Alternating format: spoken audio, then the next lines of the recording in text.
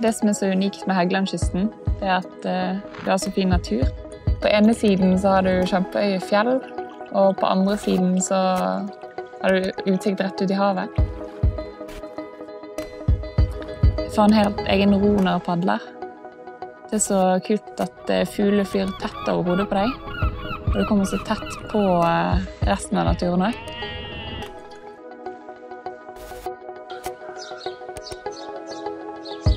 Og så det utrolig mye fisk i vannet.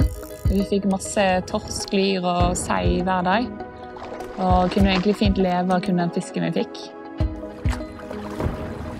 På ettermiddagene så fant vi veldig lett fine plasser å sette opp teltet og campplassen.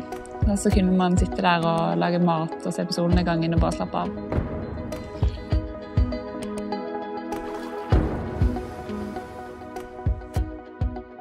En ting som er helt perfekt å kombinere med kajakk, det fridykking.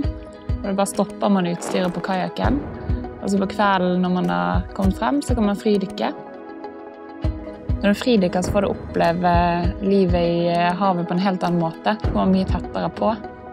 Og da får man tilgang på en helt annen type mat. Man kan finne flyndre ned på bunnen og fange masse kamskjell. Og så er det jo veldig gøy å skyte med harpun.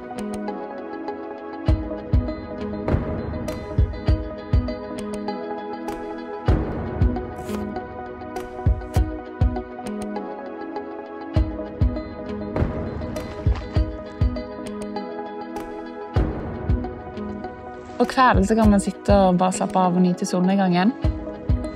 Og hvis du er der om sommeren, så får du jo oppleve en midnattssoldag. Hvis du padler rundt på Helgelandskysten, så trenger du nesten ikke bry deg om hvilken retning du tar.